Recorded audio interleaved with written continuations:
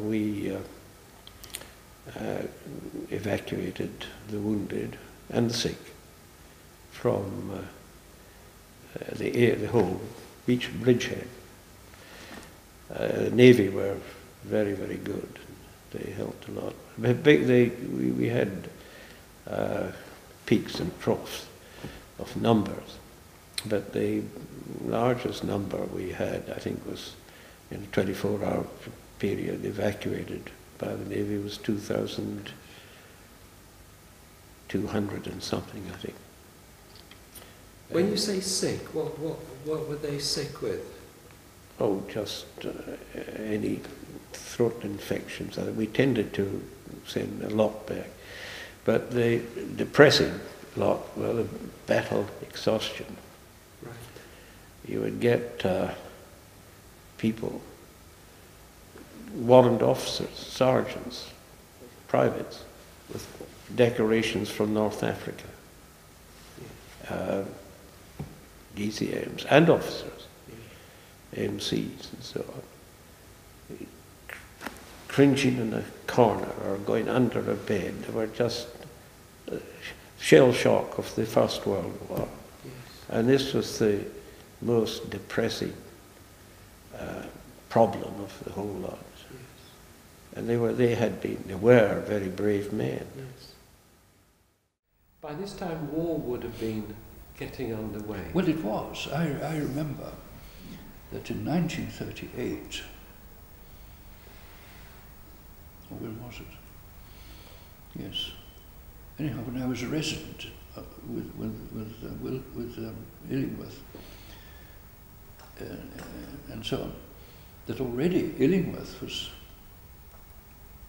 starting to collect blood for the newly established blood transfusion unit. Right. And I remember if it was a simple hernial repair, he would ask the patient, would you mind very much or would you care to give us a pint of your blood for storage in the event of needs of war and so on.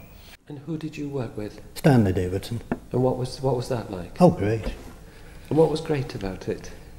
He was a very dominant character, and he was interested in almost everything, and he never took offence. You know, have you said anything to him? He never took offence, and he wanted to try giving blood transfusions and things. We got very worried about this, but he didn't mind us telling him what to do, because he hadn't had much experience of this.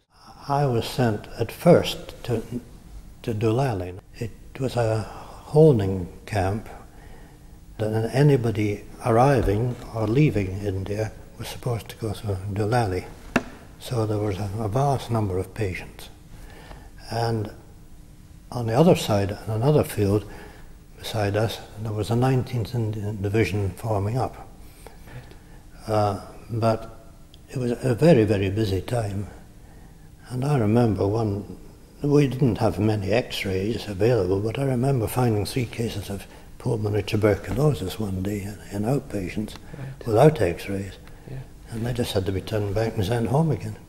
But how prepared were you for tropical diseases? I had a book. And I'd had a 2-week course. I went on a 2-week course, yes. Right. And what drugs did you have? Well, we didn't have much really. You see, penicillin was just being tried out in Britain, and I had been told about it at Catterick by Colonel Leslie Cope, who'd been at Oxford, and he told me about this wonderful new substance, penicillin, which had been given to a policeman, and it was so precious that they extracted it from his urine and then used it over again and gave it back to him. Right. And that was the first I'd heard of penicillin. But penicillin came in, and we got some of it during the war in India and Burma.